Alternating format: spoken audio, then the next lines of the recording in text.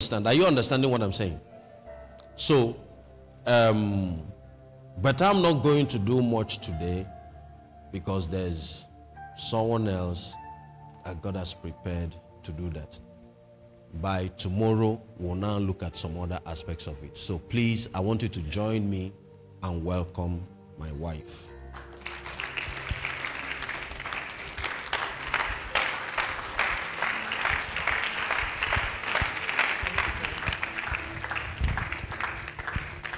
Good evening. Please, you can sit. Good evening. Father, thank you for this moment. Holy Spirit, it's about you. It's about you. You are the one that revealed Jesus to us. And you are the one that teaches us how to glorify him. And we ask, Holy Spirit, that this evening that you reveal him to us. Show us who he truly is, that we may worship him better, serve him better, and offer sacrifices that are acceptable to him. I welcome you here, Holy Spirit. You are our teacher, the Spirit of truth. Let every fear in the heart of everyone go away today. Let faith, let confidence, let courage surge into our hearts by the reason of your word this evening. Father, in the name of Jesus, let it be that after this season, that gifts will be imparted and stirred, oh God. Thank you, Father. And Lord, my tongue, I submit my tongue to you. Thank you, Father. In Jesus' name we pray. Amen. Hallelujah. Good evening. Hallelujah. You're welcome to School of Ministry 2023.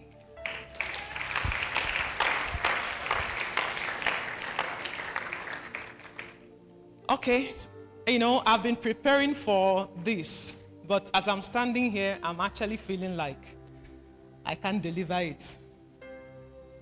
Because when you want to talk about a person,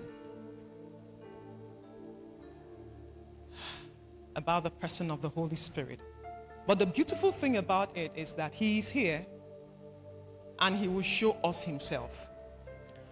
And I want to appreciate God who has given us the privilege to be ministers of reconciliation and has given us that tool called the word of reconciliation. Everything we need for life and godliness, for ministry, for life, he has given to us. He has not left us without any witness. He has not left us, like, everything we need has been supplied. Now, if we are not fulfilling our assignment, it's not because it has not been provided, but because we have not prepared ourselves for what he has prepared for us. But thank God for meetings like this.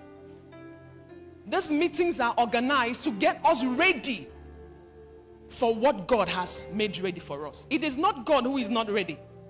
It is actually his people. But we thank him for the supply of his spirit and the supply of his word too.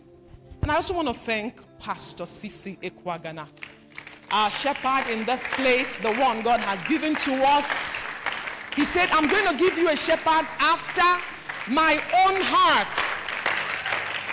You know what it means? It means I'm going to inspire him. He's going to have direct access. He's going to be an authenticated dealer.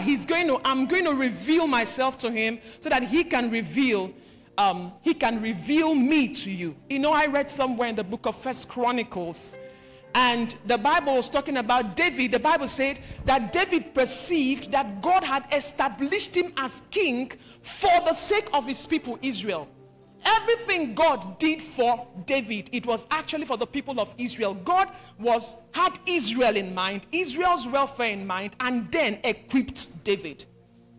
And this is exactly what God had done for us in this place. God had each and every one of us in mind and then gave us a shepherd after his own heart. God bless you, sir. God bless you. Thank you. Thank you. And thank you very much for giving me the privilege to teach in Flames of Fire conference this year. I'm really grateful. There is nothing like being believed. One of the greatest gifts anybody can give you is believing in you. And even in believing in God, that's one of the greatest things you can give him. The Bible says in the book of Hebrews that by faith, that we please him when we have faith. For without faith, it is impossible to please him. So when we have faith in him, when we believe in him, he is pleased. So everybody wants to be believed in. And Pastor has believed in me and given me this assignment. And this is also how he has believed in all of us and giving us certain platforms to function. But sometimes, you know, some people see those platforms as punishment. No. Anytime God gives you a responsibility, especially when it looks like something you cannot do, it is because he believes in you. Now, in carrying out that responsibility, you now begin to see what is in you. He was seeing that you were not seeing. There's no how you can see the deposit God has put in you if you don't go forth. Do you understand? The Bible made us to understand that it was when they went about preaching that the Lord went with them performing those miracles. If they hadn't gone, they wouldn't have known that they would do it. Do you get what I'm saying? Okay. So thank you very much, sir. I'm deeply grateful. Okay. So we'll be talking about the manifestation of the Spirit. Call it the gifts of the Spirit. That's okay. So I'm going to just do introduction today. And then tomorrow we'll continue. Tomorrow's morning. Hallelujah. You know what we are doing now is we're going to be doing a lot of teachings. So we are in a school. I just want you to have that mind that you are in a school, and this is a school of ministry. Do you understand that? And you know, in school, people are trained not to be the end users. Do you get the point now? We are trained not to be the end users. You are trained so that you will be able to use what you have been given and then also teach other people what you have been taught. That's why when you want a lecturer for a department, you pick the person that studied that very course. Is it not true? That studied that very course. You don't go any other place. So please, I want everyone to listen, not just for personal consumption. Listen also as someone who has an assignment to perform, even if you've not discovered it. So this is not a moment to just come and receive blessing. That's okay. It's okay to receive blessing. But please, listen with the mindset that there is someone else who is going to learn from you. Someone else who is going to be impacted from you. There's a society waiting for you. Please sit like that. Listen like that. Take note like that. Don't just take note as, you know, just for you alone. Do you understand? Okay. So the manifestation of the Spirit or the gift of Spirit, that's what we're talking about. So we're going to read a scripture, then we'll flow. 1 Corinthians chapter 12. Meanwhile, Pastor TJ, God bless you for leading us to pray. That prayer period was fairy. God bless you so much. Okay. 1 Corinthians chapter 12. I'll read from verse 1. Then subsequently we'll be reading other verses. From verse 1. Now concerning spiritual gifts, brethren, I would not have you ignorant. If you have your Bible, you just open it and look at it, okay? So you can make your markings. You know that you were Gentiles carried away unto these dumb idols, even as ye were led. Wherefore I give you to understand that no man speaking by the Spirit of God calleth Jesus accursed, and that no man can say that Jesus is the Lord but by the Holy Ghost. Now there are diversities of gifts, but the same Spirit. And there are differences of administrations, but the same Lord. And there are diversities of operations, but it is the same God which worketh all in all. Verse 7. But the manifestation of the Spirit is given to every man to profit withal. That is, so that all may profit. That's what it means there. Verse 8. For to one is given by the Spirit the word of wisdom, to another the word of knowledge by the same Spirit, to another faith by the same Spirit, to another the gift of healing by the same Spirit, to another the working of miracles, to another prophecy, to another discerning of spirits, to another diverse kinds of tongues, to another the interpretation of tongues. But all this worketh that one and the selfsame Spirit, dividing to every man severally as he will. A good read. Hallelujah. So what is manifestation? When we say manifestation, what does it mean? I don't want to assume that we all know, so that's why I'm coming that low, okay?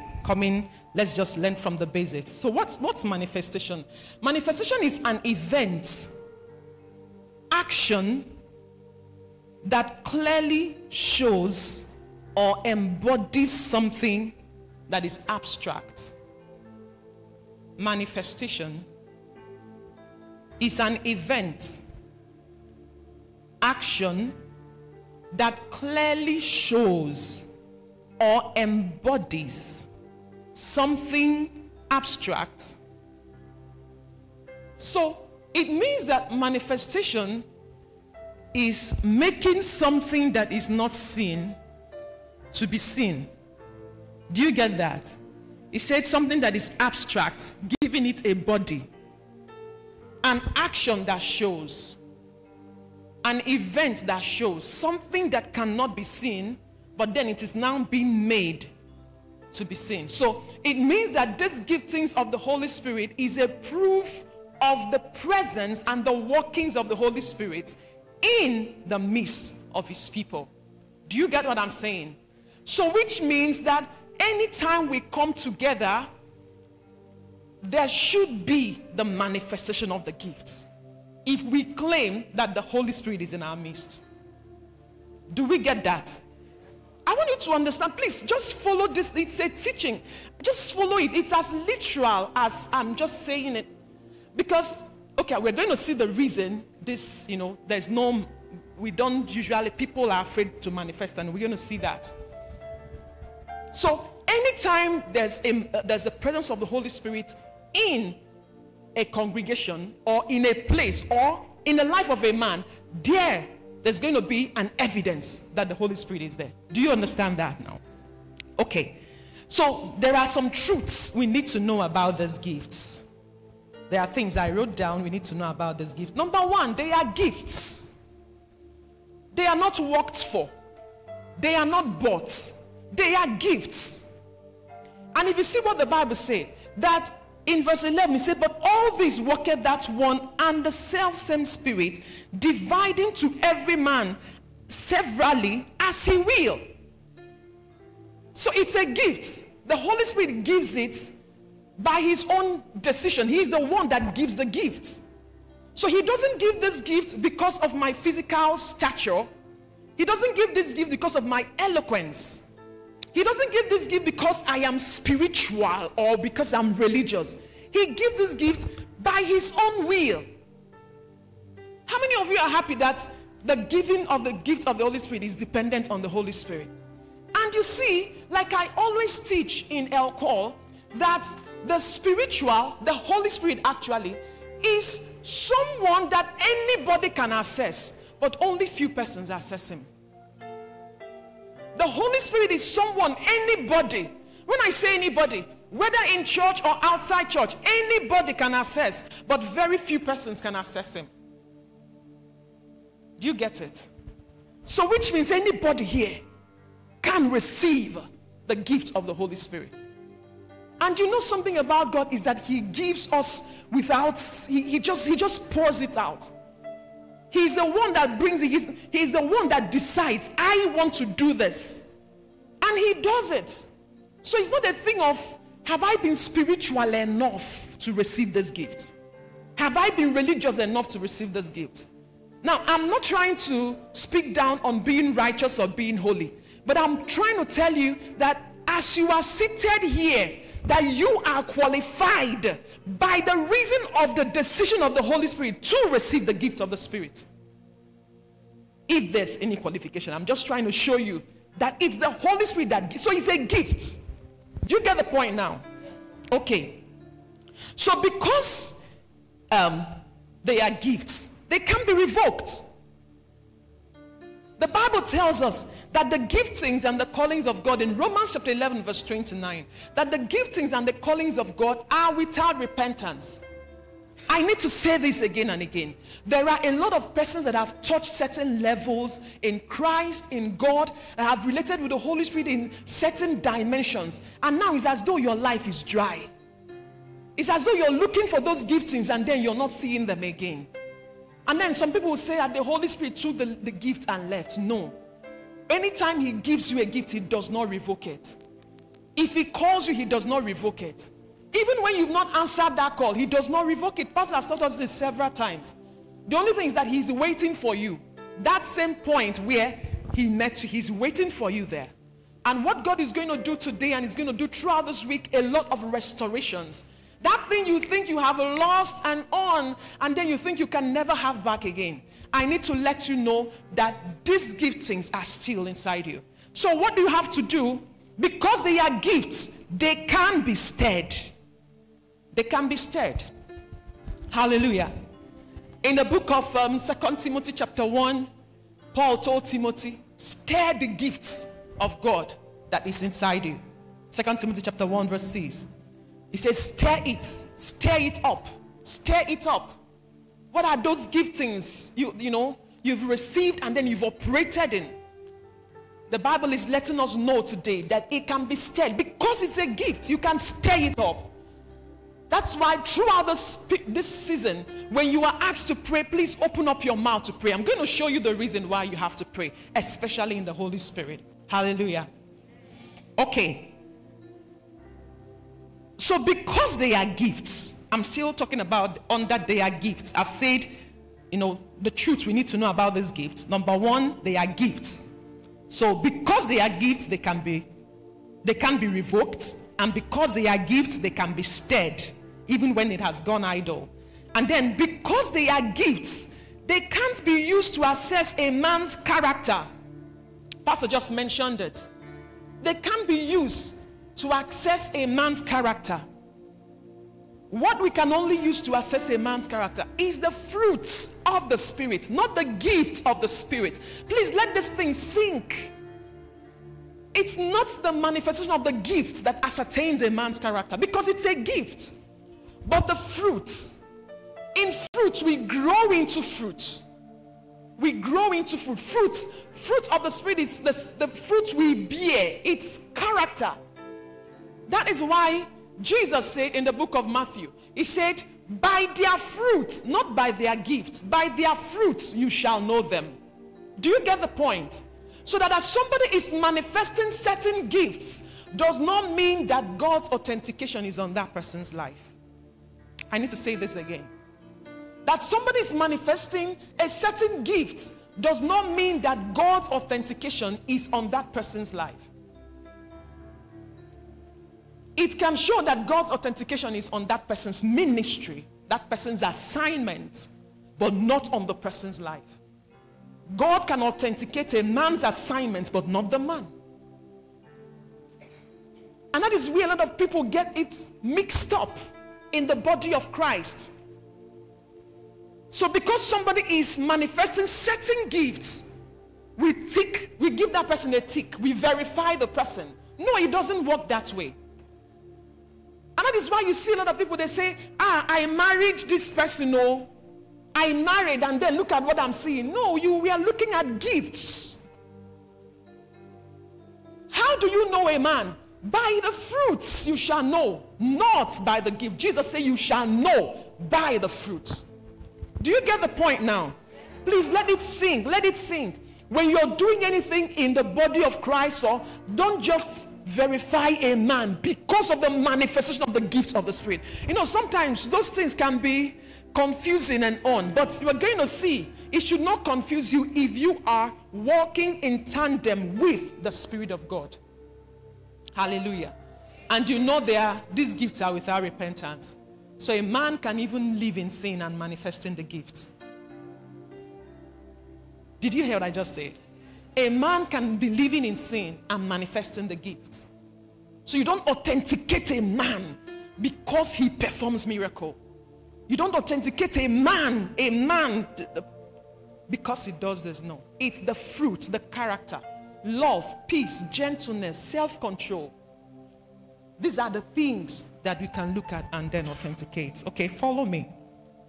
Hallelujah. So because they are gifts, they can be asked for. You can ask. Yes, it's the Holy Spirit that gives. But then in the book of 1 Corinthians chapter 14, let me show you what Paul said. He said, follow after charity, verse 1, and desire spiritual gifts, but rather that ye may prophesy. Then verse 13, he says, wherefore, let him that speaketh in an unknown tongue pray that he may interpret. So which means is that there are two gifts he just mentioned there. So he said, you can ask for this. Do you get the point? So anybody can ask for a particular gift.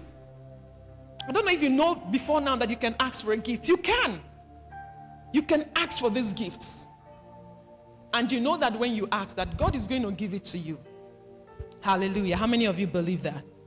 Okay. Then the second truth we need to know about the manifestation of the Spirit, that is the gifts of the Spirit, is that it is centered. It is Spirit-centered. It's about the Spirit. That is what I mean by about the Spirit now. It's the Spirit that gives it. It's a Spirit. It is manifested by the Spirit. It is Spirit that gives it. It is the Spirit. It is the gift of the Spirit. It is a supernatural gift. It's not a physical gift. Do you get it now? It's a supernatural gift. It's not a physical gift.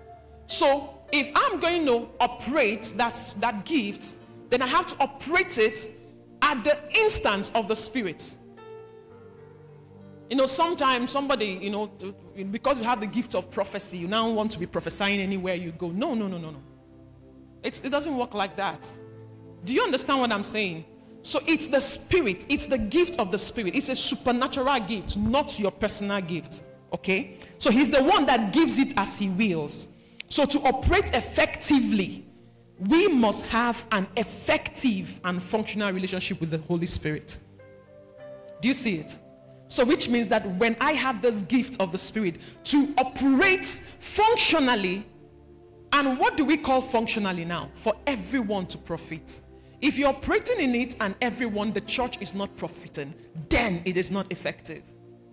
Because the purpose is that all may do what? Profit. Do you get what I'm saying? Please absorb these things. It's so beautiful, you know, knowing these things. Hallelujah. So if you have an effective and functional relationship with the Holy Spirit, then you will be able to manifest this gift effectively. Hallelujah. Then third point, the truth about this gift of the Spirit is that it's for the profit of all. For the profit of all, not for personal use. Now, when I say not for personal, it's not just for your personal gain. Of course, anything the Holy Spirit is going to do through you, he will first of all do in you. Do you understand? Like there are certain gifts that, of course, you're going to gain from the gift and then. But what I'm trying to say is that it is not something you possess just for yourself. It is for the common good. The Bible tells us somewhere in the book of Ephesians chapter 4 verse 16 that the church, the body grows by what every joint supplies. Do you get it? Do you get it? So if all of us have the gifts of the Spirit, it makes the church to grow faster. Do you get what I'm saying? It makes the church to grow faster. But you know, many times when we receive these gifts, we feel like we are above everything. No, that's the gift you are given is for the church. So if this brother receives a gift, we should be happy that one of us has received a gift, because this gift is for us. Do you get the point? If we have someone who has a gift of prophecy, it's for us. If someone has interpretation of tongues, it's for us. So it's not that you now receive this gift, you now go and start a ministry. That's a common rascality. We now go and start a ministry because we have a gift, No, it's for the common of the church. You know, when you receive this gift, let me say this. When this gift is given to you, it doesn't make you better than the next person. you to follow me. It doesn't make you better than the next person. As a matter of fact, for the fact that you've received it, you have even become a servant to the next person. Because if you know these things, when you receive this gift, this is one of the things that will keep your head down. Not when you now receive this gift. You say, do you know me? Like, can you interpret tongues? Me, once I hear it, bam, I tell you what it means. No, that's not. It's for the benefit of everyone. For the benefit. So if the church is not benefiting, then which means there's something is wrong. Follow me. Hallelujah. Okay. So why is it that believers don't operate in these gifts? I don't want to say don't have, because let me tell you, many of us here are gifted, but we don't operate.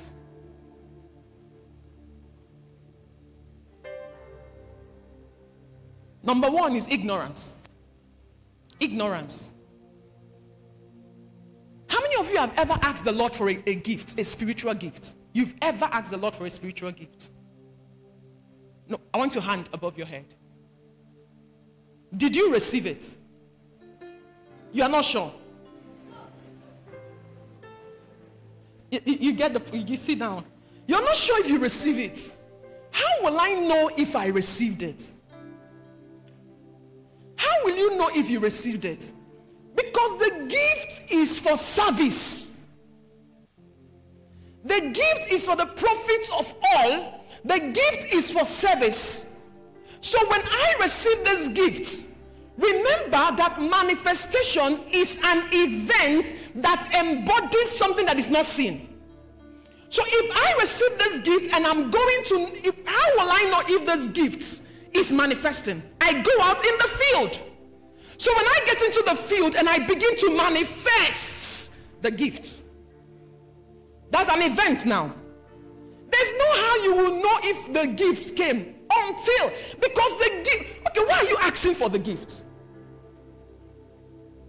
Why are you asking for the gift? Now this is the question I'm asking you to ask yourself. Why are you asking for the gift of the Spirit? Maybe because you want to be relevant. But I'm putting it to you that you want to be relevant in the kingdom of God. So that's why you ask, right? I want to be relevant. I don't want this plain Christianity again. I want to be relevant. Now that it has been given to you, how will you know if it's there? Is it not in the place where it is needed?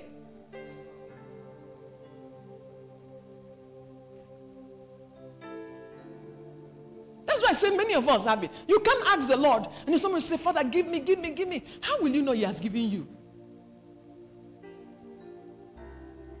Thank God for the teachings. So the reason, one of the major reasons is ignorance. 1 Corinthians 12 verse 1, Paul said, I don't want you to be ignorant of spiritual gifts. I need you to know about them. I need you to know everything about them. So some people don't even know about spiritual gifts before. But now we know. And thank God for illumination. So that one solved. Then secondly, is lack of proper teaching and wrong teachings. That is inadequate and wrong teachings. We saw those phrases in growing up spiritually. Inadequate and wrong teachings. When people are not taught well, they won't understand what spiritual gifts are and what they are for. And I think that majorly it is the what they are for that is making a lot of people not to operate in it. What they are for. We have seen that the purpose for spiritual gifts is for the profit of the church. And not just the church, the society too. The profit of the church and then the society. So which means that once this gift comes, it makes me a servant. Now an effective servant because I've been gifted supernaturally. Do you understand what I'm saying? It is that all may profit. That's the purpose of the gift. That all may, I don't know what you know, what you know before now about spiritual gift, but it's that all may profit. It is not, literal, the literal way we say it. In as much as that way, this is what I want to say now, is a reality. But literally, when we say, I need this gift so that I can fulfill my ministry. Many times when we say my ministry, it is the flesh, our ambition that we're talking about. Not necessarily the assignment God has given to us that will, lift the name of Jesus on high. But now we know what it's for. If you are not into service, you won't see the gift manifest, even if you have it. You get? You won't see the gift manifest, even if you have it. It's just like someone that studied maybe a foreign language, maybe Chinese. You now study Chinese, and then you come to church. We don't have need for Chinese, for example. Will you be speaking it up and down? But if you're now employed in an embassy where it's needed, you begin to manifest. Is it not? So it can be there all the while, and then someone else says, hey, can you speak Chinese? I say, I say, so all this while I knew you. I say, yes, I can speak Chinese. I say, so what happened? No, there's no need. But once I go to a place where once demand meets, it flows. It begins to manifest. That's why in this place, you see, in this place, ROL platform has been created for everybody. ROL platform created for everybody. Go and manifest. Okay. The next one is, I think a lot of people are also here. People are afraid they will run off course. The fear of running off course. There are people that are afraid of height in the spirit. Just like physically, there are people that are afraid of height. You know about people that are afraid of height. Once they climb first story, one-story building, they don't want to look down from the rail. There are people that are also like that in the spirit. They are afraid of heights because they don't want to fall. Anytime they start rising, all they think about is, what if I fall?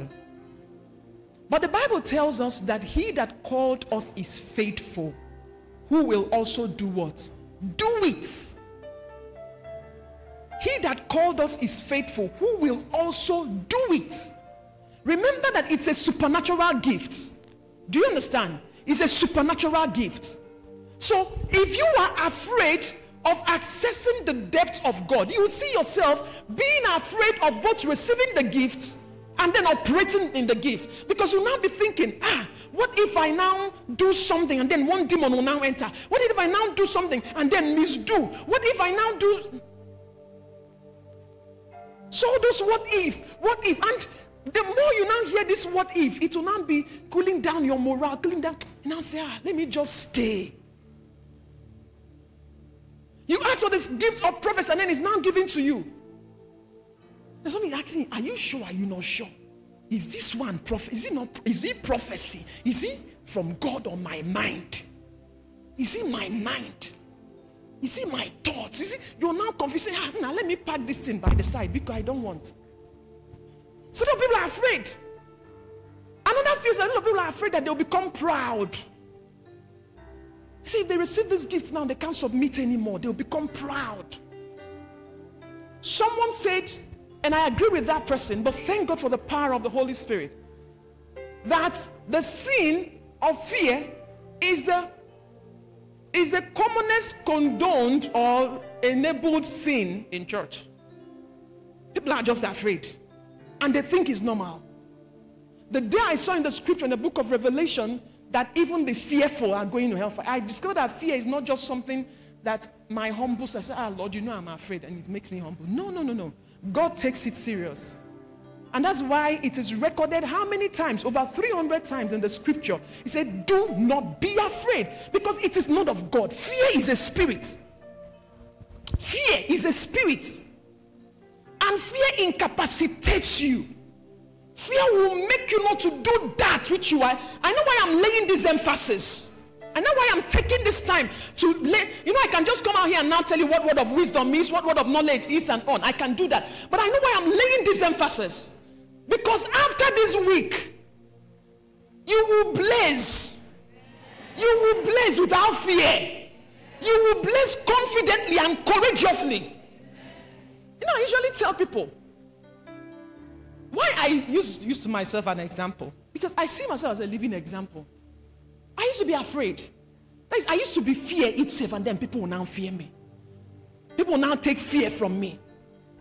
Physical thing, or to put leg physical, you are afraid. Talk more of the spiritual. But I started studying about the person of the Holy Spirit. I discovered that the Holy Spirit is someone, the Bible calls him the Spirit of truth. When the Holy Spirit came into my life, everything he's doing is truth. All I need to do is to walk with him, and I can never walk in lie. I can never walk in lie. So sometimes you receive that gift and then you are afraid. Should I or should I not? What if not? But the things I need you to know is that you have to stay with the Spirit. It is the Spirit that gave you this gift. Stay with him. Have a functional relationship with the Holy Spirit. I need to let you know that the Holy Spirit is a person. He is greater than your frailty.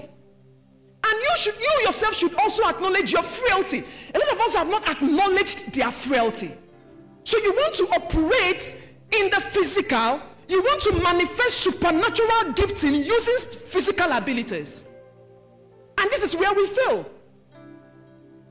So you look at yourself, look at your abilities, and then you now match it with the supernatural gifting, and then you find it difficult but you cannot. Because supernatural abilities, you also manifest them in the Spirit. And let me tell you, the Holy Spirit is not the kind, the Holy Spirit will not bring you out. Something he told me, last year, he said, Mambo, I won't carry a bag of salt and put on your head and then cause the rain to fall on you.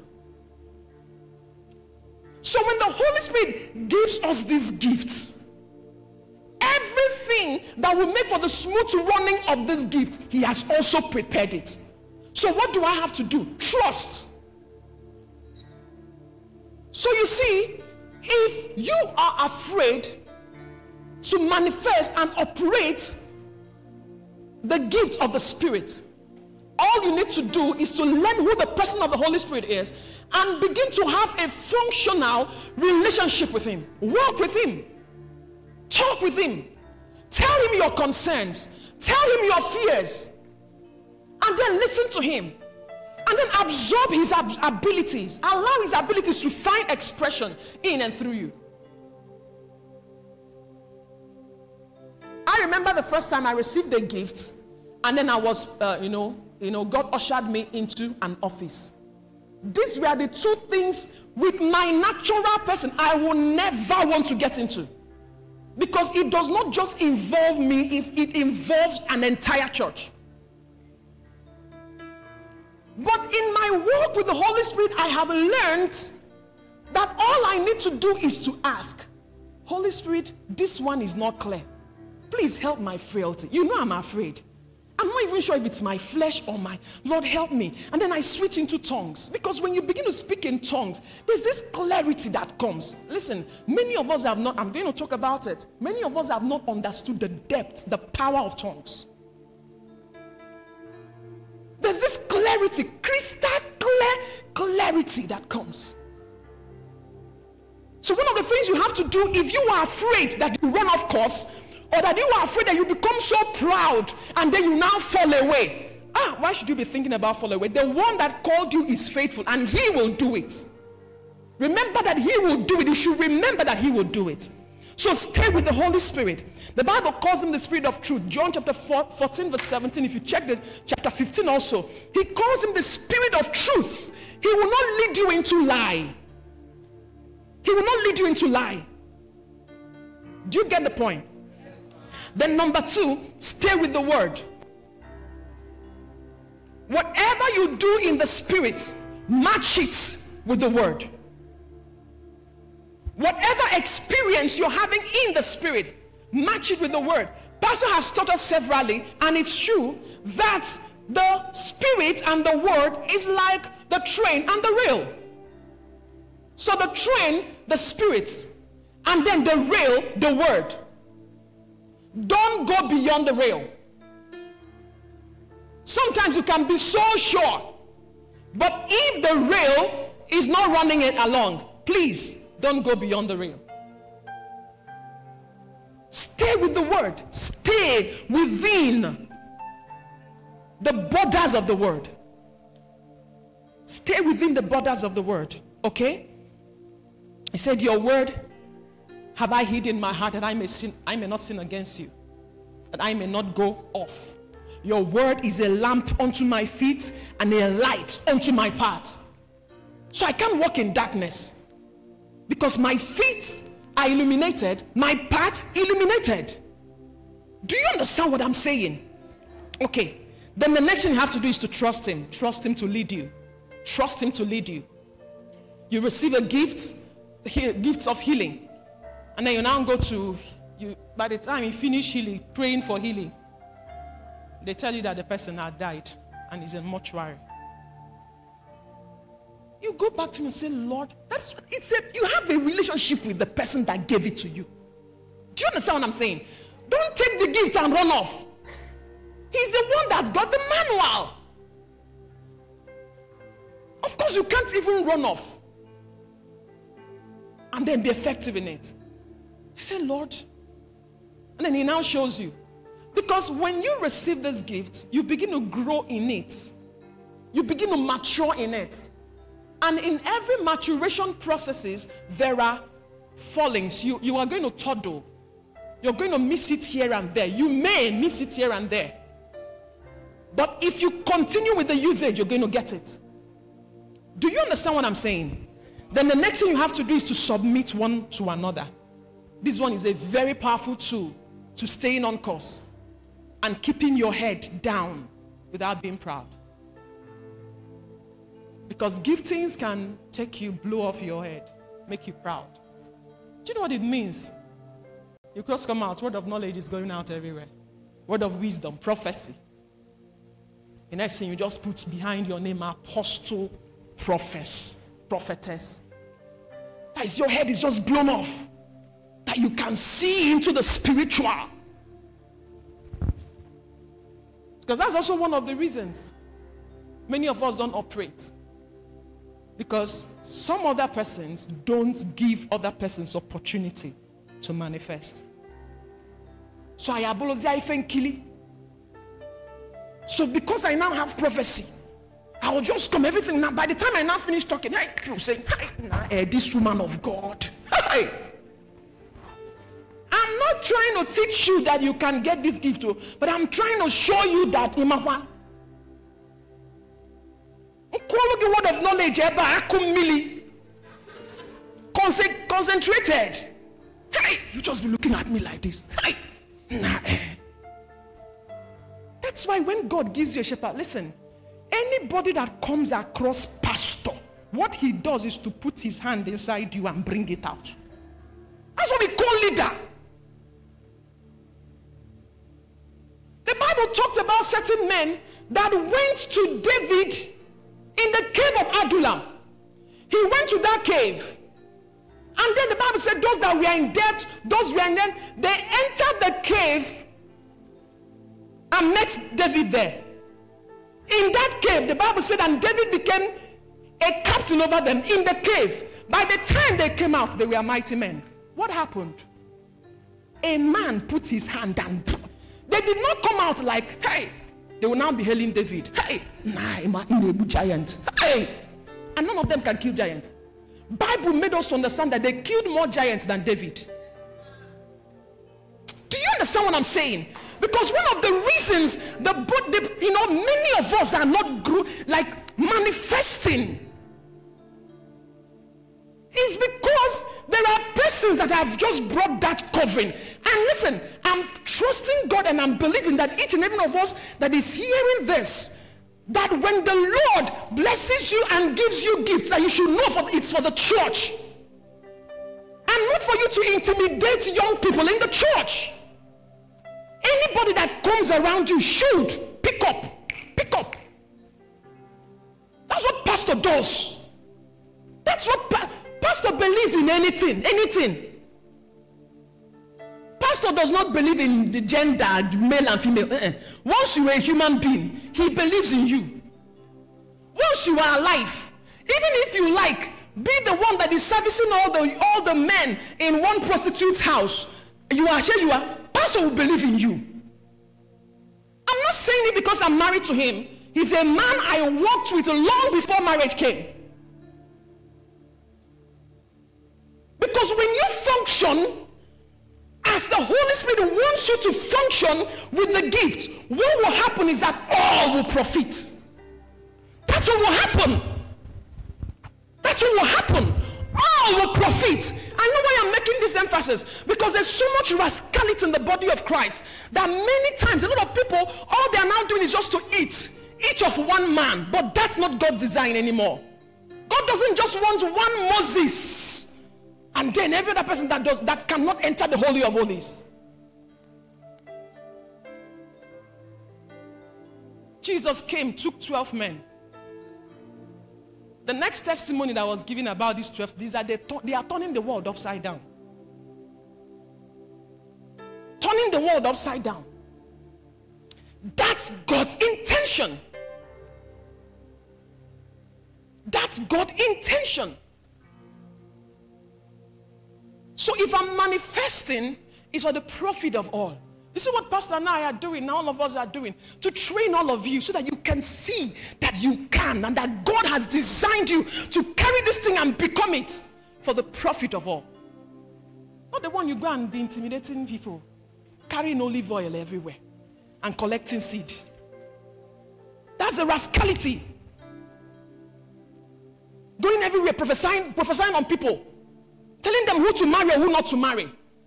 That's not God's design for you. We're going to see all those things. Because there are certain operations that we have now that even a lot of us, that is where we want to be. Already a lot of people, not us now, because you are in the right place.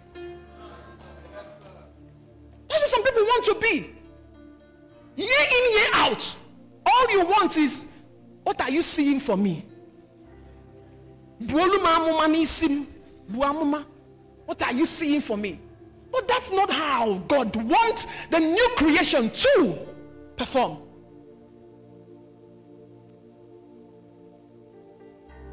Do you understand? That's what we do, raising leaders, healing nation.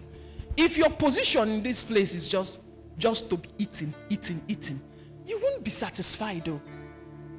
Because you eat, will you eat? Yes. But you just discover that you're not satisfied.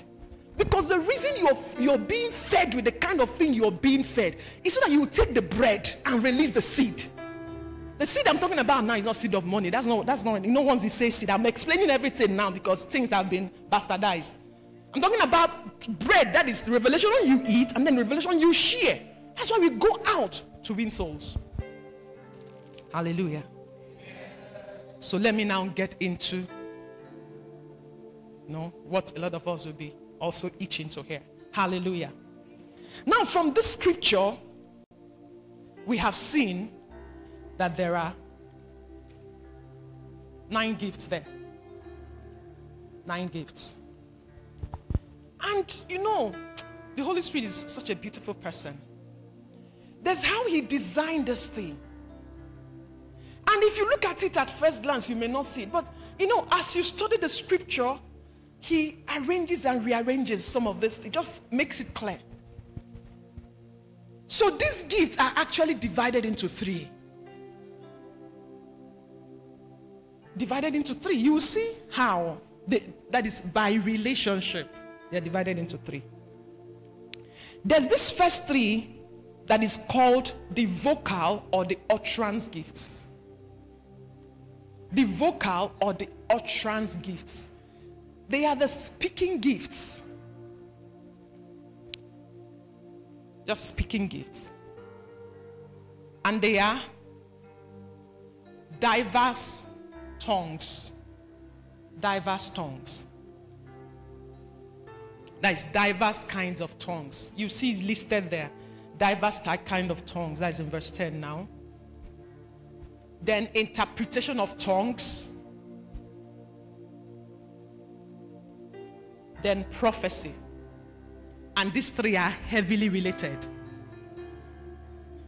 So, prophecy, tongues, interpretation of tongues, prophecy. Then the second group is one that is called the power gifts. Power gifts.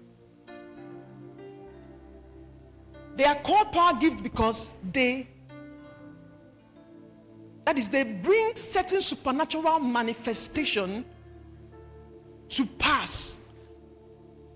There's the working of miracles under that. Working of miracles.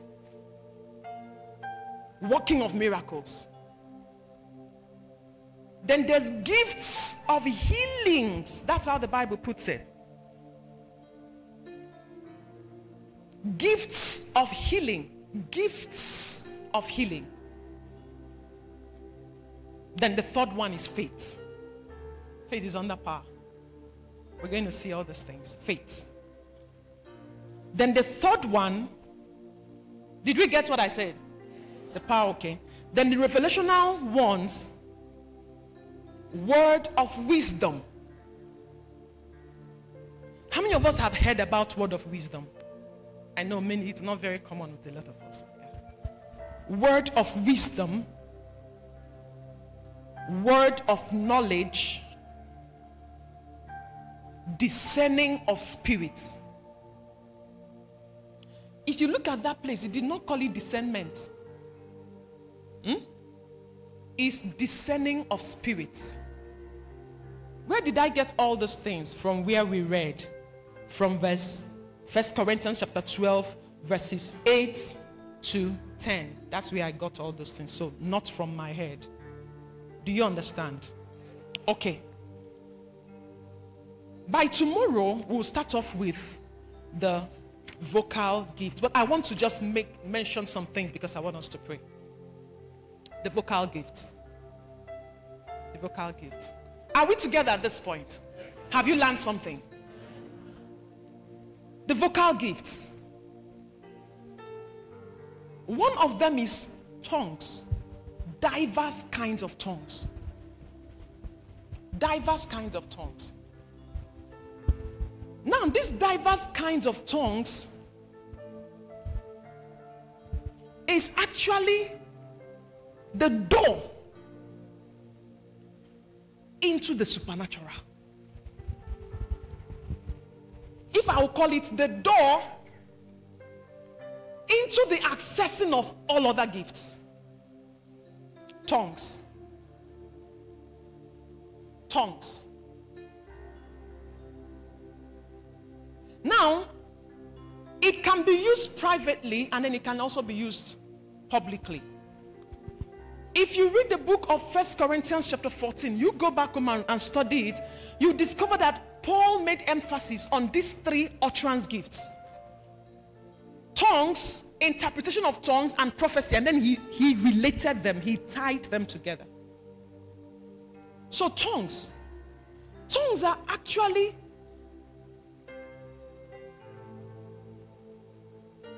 they are the ones we know, the tongues we know, like at the evidence, at the baptism of the Holy Spirit. The first evidence of the baptism of the Holy Spirit is tongues. The first evidence of the baptism. Now there are certain persons that say that once you get baptized, that you must not speak in tongues. We have places in the scripture. The first one is in the book of Acts chapter 2. Where the Bible showed us how the Holy Spirit came upon them, and without any consultation, they spoke in tongues as the Spirit gave them utterance. They spoke in tongues. Paul met certain young men, 12 young men, And then he talked with them and discovered that they had not been baptized by the Holy Spirit. And what he did was to get them baptized by the Holy Spirit. And they spoke in tongues. Now, speaking in tongues, a lot of people don't believe in speaking in tongues because they said that Jesus did not speak in tongues.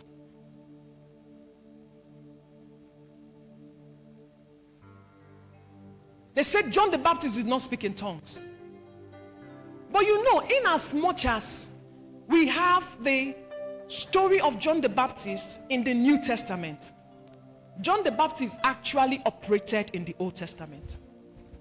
I hope you know.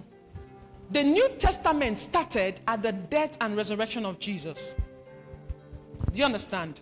So Jesus introduced that covenant on a better promise. So John the Baptist did not speak in tongues because he did not operate in the New Testament. And Jesus said that of all the women, of all the men born of women, that none is greater than John the Baptist. Please find that scripture for me. But the Bible says that he that is in the kingdom is greater. Do you understand? The least in the kingdom is greater. Can you imagine this analogy? That nobody is greater than John the Baptist. But you see, that least person in the kingdom, that least person in the new covenant is greater than John the Baptist. It's talking about us. Talking about us. The Bible says we are greater. All those prophets that have come and gone, Elijah, Elisha, and on, we are greater than they are.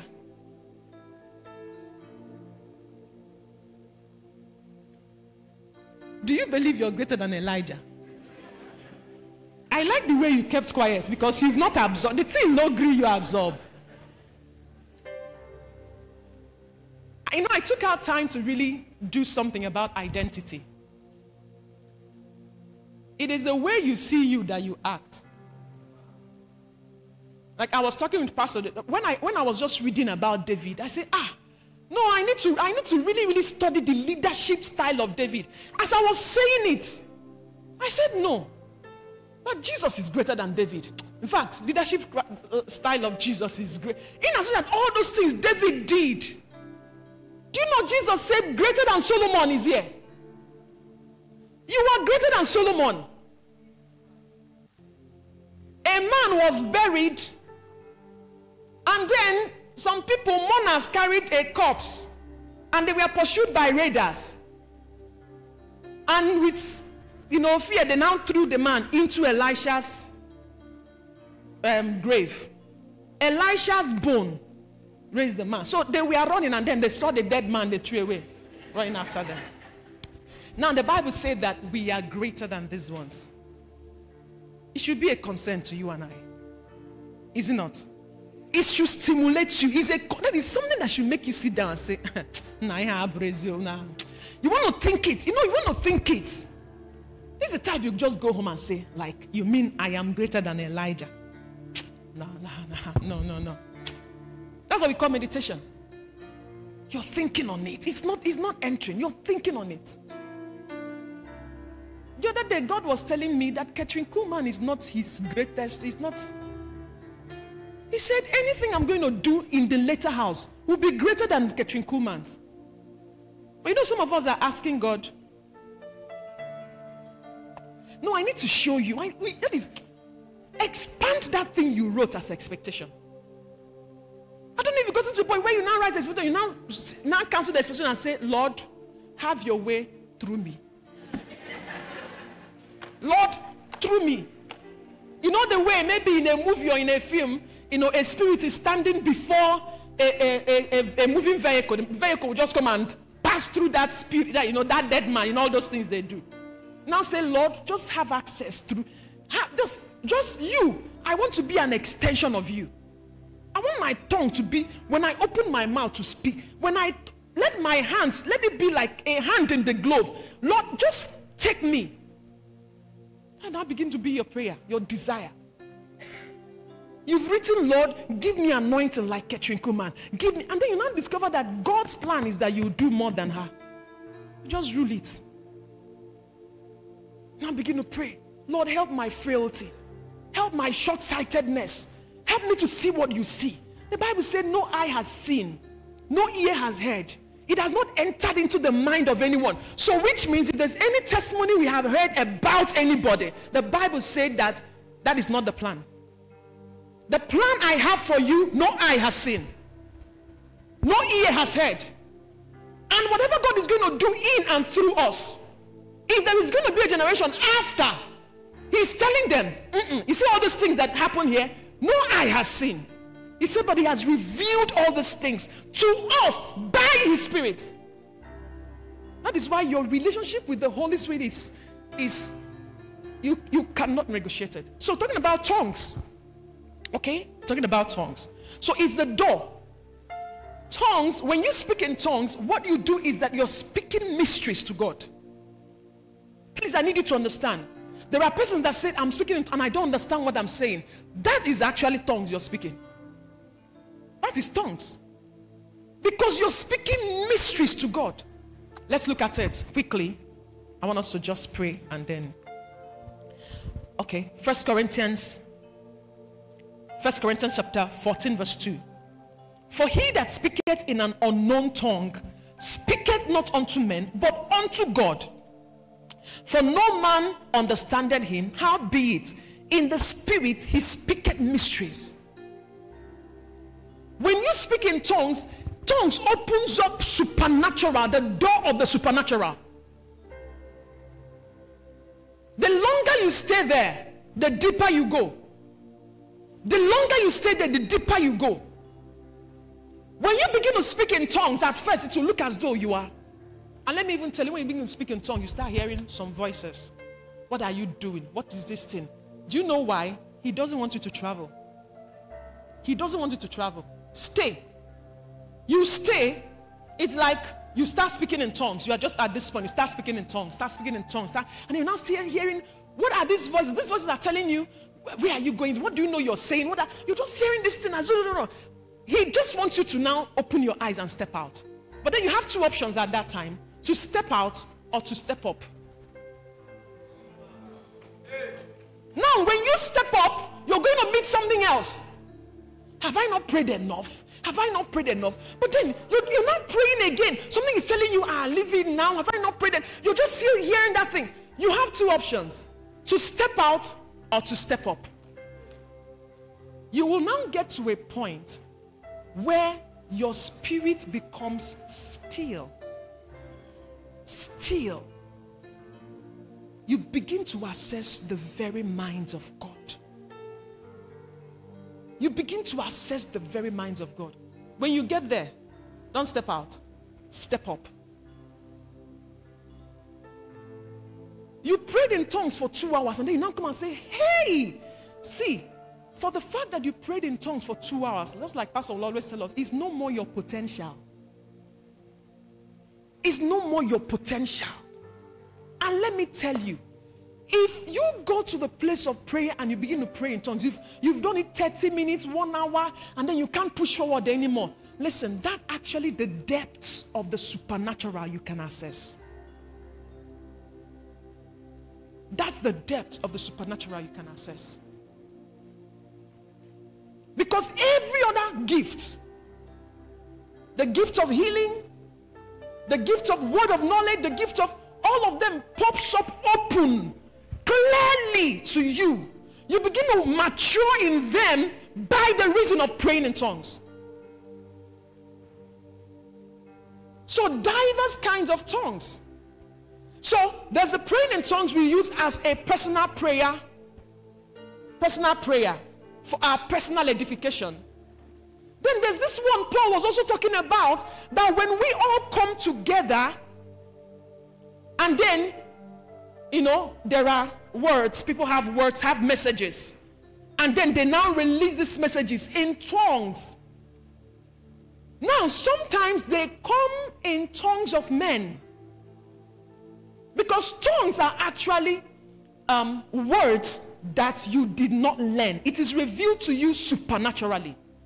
So an Igbo man may begin to see himself speaking Chinese. He never went to Confucius Institute. He may see himself speaking Indian. An Hausa man who see himself speaking Efik. He did not learn it, but by the Spirit. Do you understand what I'm saying? So there are tongues of men. He can speak the tongues of men. He can also speak the tongues of angels. In 1 Corinthians 13 verse 1, that's where I'm picking what I'm saying.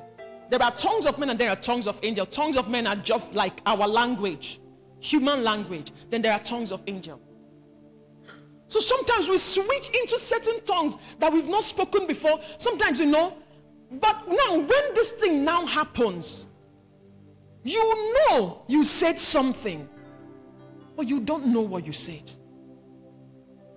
That is now the one Paul said, because people usually mix it up. That's the one Paul said, that if there is no interpretation, don't speak. It is not the one that you used to pray that he's talking about. He's talking about, like, we come up, Pastor TJ said, can you begin to pray in tongues? And the whole church is praying. Go ahead and pray. But then when we are now done praying, and then there's this person that has a gift of diverse tongues, that the thing is still there, and the person now begin to speak. And then start speaking, it's a particular language, and then speaking for a while, and then now calms down.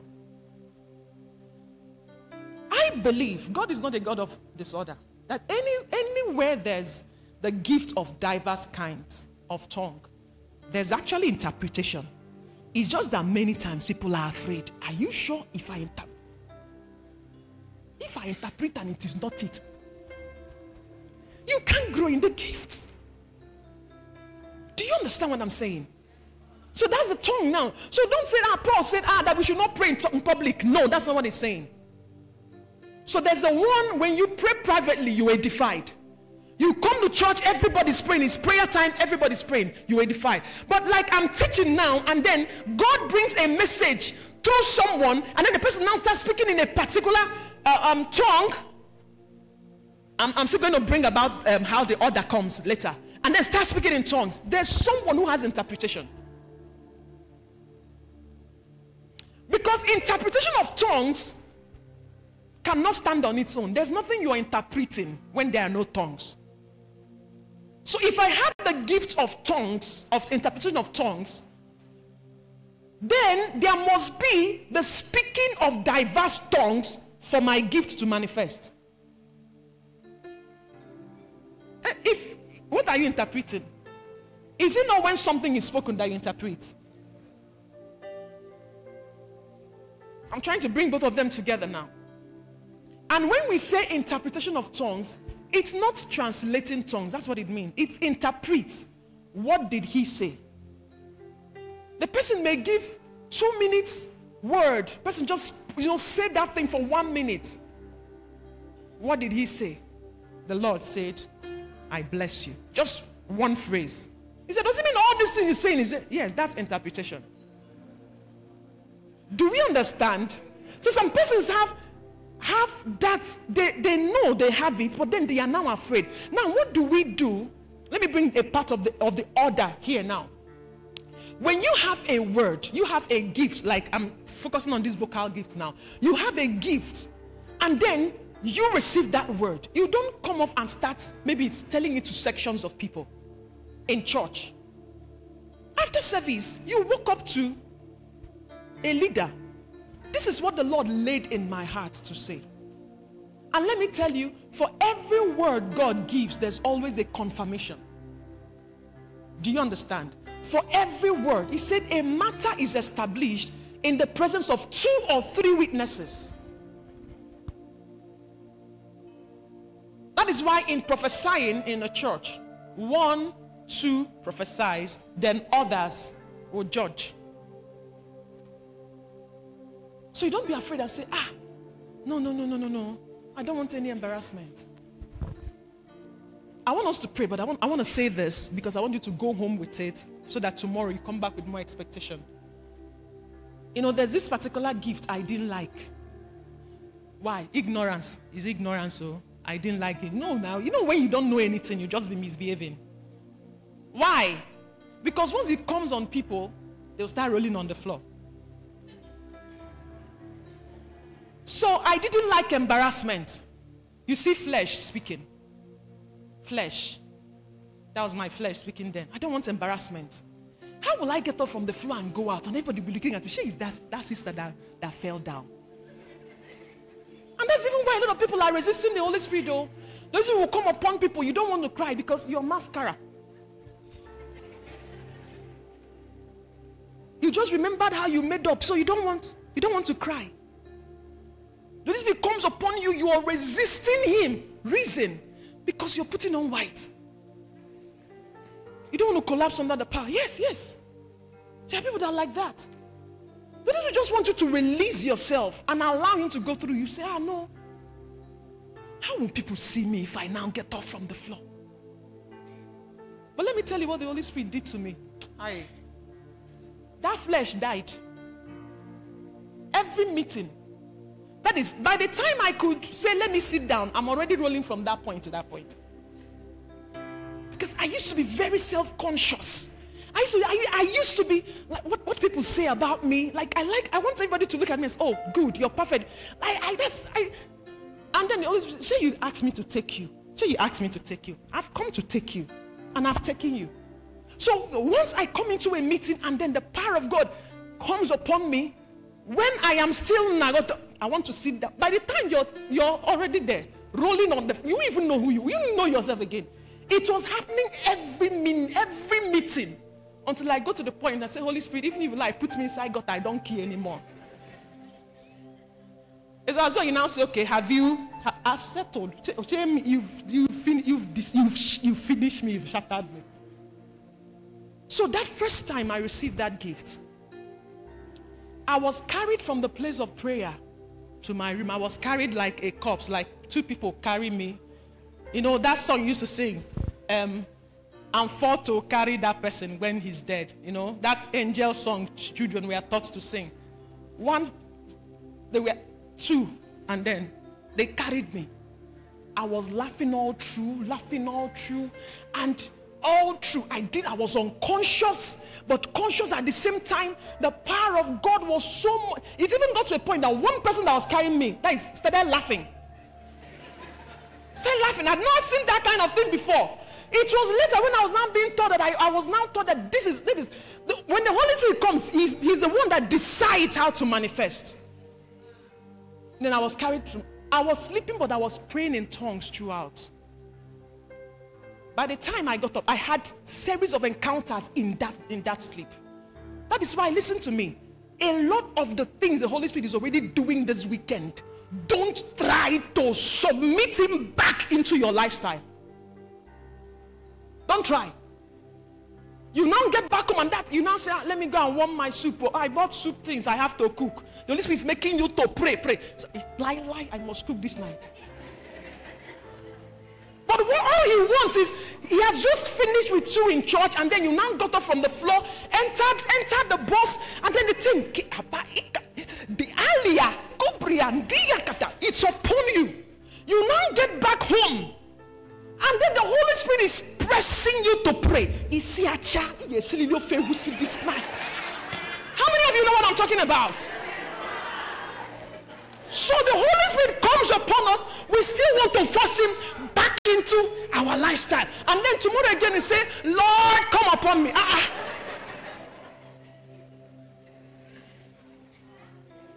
When the supernatural makes impact on you, everything changes. And all he wants you to do is to respond. Respond. You get back home and then you see yourself praying in tongues. You don't need to understand it. Is it your encounter? It is his encounter. Allow him to tidy it. Do you understand what I'm saying? You are not the one that initiated that encounter. He initiated it. Allow him to tidy it. Except if you have children like us, there's some freedom we don't have anymore. But then our type will just get back into the kitchen. In a Moses, he said to all the children, And once you just keep that flame, Once they go to bed, Maya Gideon, sometimes 2 hours, 3 hours, you are there. Please stay there. Let the one that authored this experience in you that night finish it. If it's going to take him 5 hours, let him finish it. This is how a lot of us are about experiences. I'm saying this to you so that you know about what God is doing in your life this weekend. Simple these things. Tomorrow's morning we're going to continue. Can you open your mouth and pray in the Holy Spirit? We just have only 2 minutes to do that. Just pray in the Holy Spirit. No one can ever understand supernatural experiences using physical senses, because that is where we are missing it. But thank God for light this weekend. Thank God for light this weekend. Thank God for light this weekend. Because we are changed into another man. We are being changed into another man. We are going to allow the author to finish. We are going to allow the author to finish. Just pray in tongues. Let the light of the Holy Spirit be shed on what you have heard this evening.